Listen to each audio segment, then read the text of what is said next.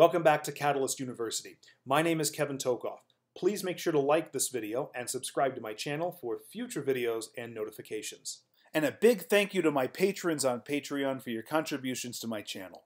When we think of motions of the cervical spine, there's usually four that come to mind. Those are cervical flexion, cervical extension, cervical rotation, and then cervical lateral flexion, also called cervical side bending.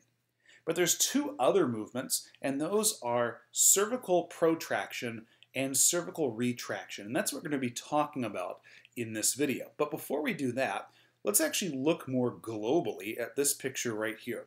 This is a good demonstration of what we call upper cross syndrome. At the start of the video, when you saw me in front of my computer, that's a good example of upper cross posturing. Upper cross syndrome is caused by chronic positioning in that posture. So if I normally have great, fantastic military posture, and I just happen to kind of relax into this position for maybe a few minutes, and I come back out of it, am I going to end up with problems? No. This is a chronic posturing and the results of that. And so we really end up with four kind of regions right here that are tight, weak, in a cross. Okay? The two regions of tight muscles are one down here, the pectorals. So generally the pectoralis major and minor are going to be tight in these individuals. And up here, the upper traps and levator scapulae are going to be tight as well. If you actually palpate the upper traps of somebody with this condition, upper cross syndrome, they're going to be really tight and probably will have some trigger points in them somewhere that you could potentially dry needle. In contrast, we have two regions of weak muscles. So here, the rhomboids, major and minor, middle and lower traps are weak, serratus anteriors also weak. Okay? And then up here, the deep neck flexors, they are also weak. Okay? We'll come back to some of these muscles in just a minute, but let's really define cervical protraction and retraction.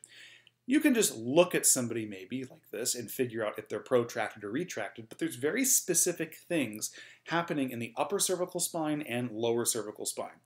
Remember how we define the upper cervical spine. So really the occiput, C1 the atlas, and C2 the axis, and the two joints in between them, the atlanto-occipital and atlanto-axial joints. That's the upper cervical spine. Every other joint and bone down here, all of this will be the lower cervical spine. So in this picture, the upper C-spine is kind of colored in this lighter tan and then darker tan for the lower cervical spine. When a person is in cervical protraction like this, notice that the lower cervical spine is actually relatively flexed and the upper cervical spine is in extension. Okay? How do we know if something's an extension or flexion? Well, in general, you look at the spinous processes. So when the spinous processes go further apart or they separate, that's really where you have flexion. Whereas if the spinous processes more approximate, or in other words, they come closer together, that's going to be extension. And that's true anywhere on the spine, cervical, thoracic, or lumbar. So for example, if you look right here, the spinous process of C2, that bifid spinous process, and what's actually the posterior tubercle of C1, remember it doesn't have a spinous process, they're much closer together than you see over here. So we know that in protraction, the upper cervical spine is extended. And you can make the opposite argument for the lower cervical spine in flexion. In contrast, if you go into retraction, and you probably won't see someone just postured like this, this is more of an active movement, active retraction, the upper cervical spine is now flexed because we can see those spinous processes really and this posterior tubercle come further apart, whereas the lower cervical spine is now more extended. All those spinous processes are now approximated. Okay? Keep this in mind. Now over here in this picture, I've got a bunch of muscle groups represented by these blobs, but there's four major groups. We'll start by looking at the lower cervical flexors. This one's really just the sternocleidomastoid.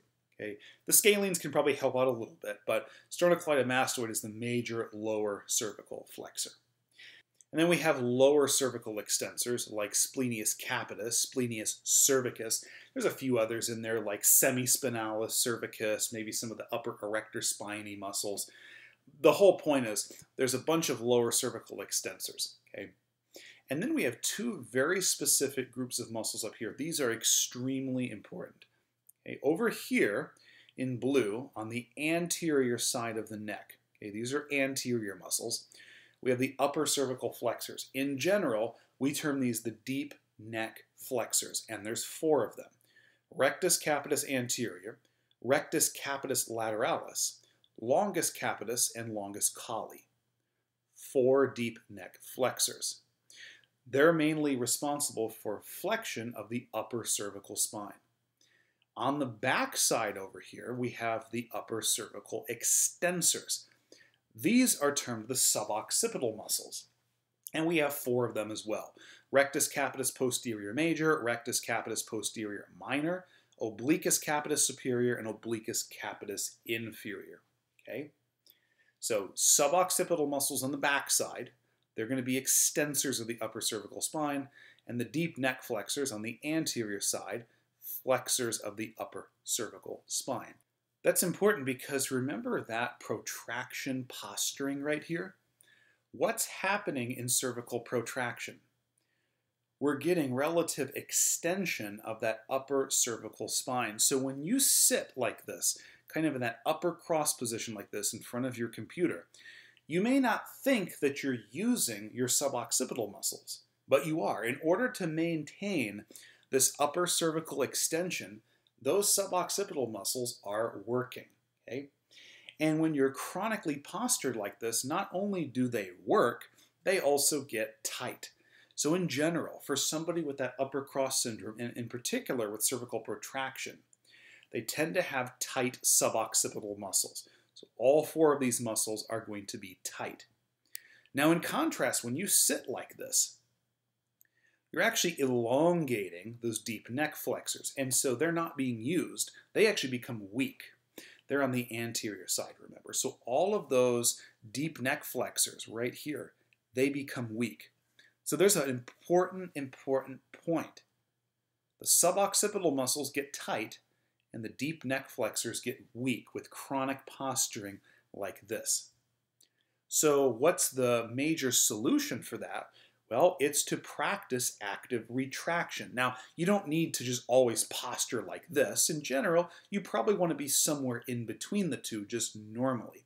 But we can strengthen the deep neck flexors by doing cervical retraction. Why? Because when we do cervical retraction, the upper cervical spine is going into flexion. That's the action of the deep neck flexors. This is how you strengthen the deep neck flexors, is with cervical retraction. Okay? When you do that, though, you actually are going to help lengthen the suboccipital muscles, right? And there's other stretches you could do of the suboccipital muscles as well. And you can get into some really specific exercises and stretches that we'll actually do in the next video. But the basic idea to fix this problem over here of tight suboccipitals and weak deep neck flexors is, well, strengthen the deep neck flexors and stretch the suboccipitals, right? It makes sense. If it's weak, strengthen it. If it's tight, loosen it. Now, how does this tie into cervicogenic headache? Well, remember, those suboccipital muscles and the deep neck flexors, they're around the occiput, C1 and C2. Now, why is that important? Well, whenever you overuse the suboccipital muscles, it creates some microtrauma. Okay? The suboccipitals are small. They're just postural muscles, so they're endurance muscles. So you'd say, well, they should be able to handle this posturing, right? They're endurance muscles. Well, they're good at endurance, but they're not that good. So if you're always postured like this, eventually even the suboccipitals kind of start to run out of energy. And so you can end up with ischemia in that area for those muscles. You can end up with some local inflammation around the suboccipitals. Or you can even end up with trigger points in that area. And in general, that microtrauma is going to be localized between about C1 and C3. We're also talking about nerve root levels. So areas innervated by nerve roots coming from C1 to C3. Now I would argue you can also have pain in your head, right? That makes sense. You can have a headache, particularly on the top here or even in the occipital region. You can have headache, right? In order to have a headache, you have to have nerves that sense that stimulus, right? That goes to the brain, and you perceive a headache. You perceive pain in the head. Now, why do I mention that? Well, there's a theoretical structure. It's not actually an anatomical structure. It's actually just described functionally, and it's called the trigeminocervical nucleus. Now, what's its significance? Well, it receives sensory information from areas that are sensed by C1 through C3 nerve roots, okay? So this area in the suboccipital region where you might have suboccipital ischemia, inflammation, trigger points, all of that nociceptive information is relayed through these C1 through C3 nerve roots into the trigeminocervical nucleus, which is actually in the brainstem. That sensation from the head, so nociceptive information about headache, right? That also goes into the trigeminocervical nucleus. So we have a convergence point.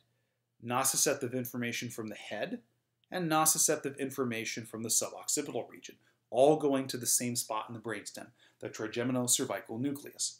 Then the trigeminocervical nucleus from the brainstem relays that information to the brain. That's our nociceptive input. And we know the body doesn't perceive pain, the brain perceives pain. So the brain's going to make a decision, and it's going to output potentially a headache. So how does a headache come from microtrauma in the suboccipital region? Because both of these regions send their sensory information to the same spot in the brainstem, and also that goes to the same part of the brain, sometimes the brain can confuse where the pain is actually coming from. It's not actually coming from the head, it's actually coming from the neck in the suboccipital region. But the brain basically gets confused. It says, well, you know what, I've got nociceptive information that's coming from C1 through C3, so I'm just going to say, you know what, let's feel some pain. We'll put it right in the head, and that's your headache. Okay? That's the principle of referral. When you have two different regions that are ultimately sensed by the same part of the brain. And when you have a headache that's not caused by something in the head, but rather is caused by something in the neck, maybe the suboccipital region, that is a cervicogenic headache, meaning that the headache is not caused by something intrinsic to the head. It's actually caused by maybe neck movements or prolonged posturing like this, particularly in that suboccipital region. Another important thing about the cervicogenic headache is that nociceptive information is coming specifically from nerve roots C1, C2, and C3, but not below. So if you have nociceptive information coming from C4 or C5, C6, C7, C8 nerve roots, it's not going to cause a cervicogenic headache because those nerve roots don't transmit information through that trigeminocervical nucleus. Okay? They'll still cause pain, but not in the head, like this. Okay? So we're talking about upper cervical spine region.